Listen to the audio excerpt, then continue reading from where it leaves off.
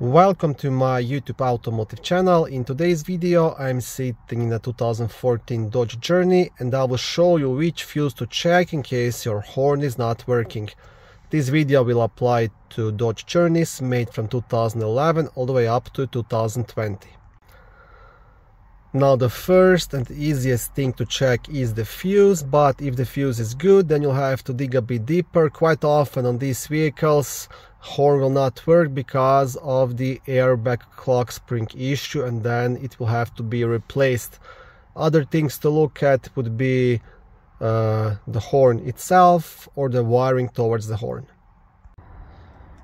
Horn fuse will be located under the front hood in the main fuse box, which is right here. Now to leave the cover you just want to pull straight up here and on the other side. On the back side of the cover you will have a small fuse diagram, and this piece right here, this is the fuse puller you can use to remove and check any of the fuses.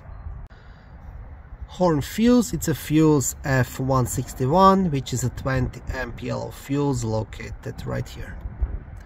And like I said, this is the easiest thing to check and replace if necessary.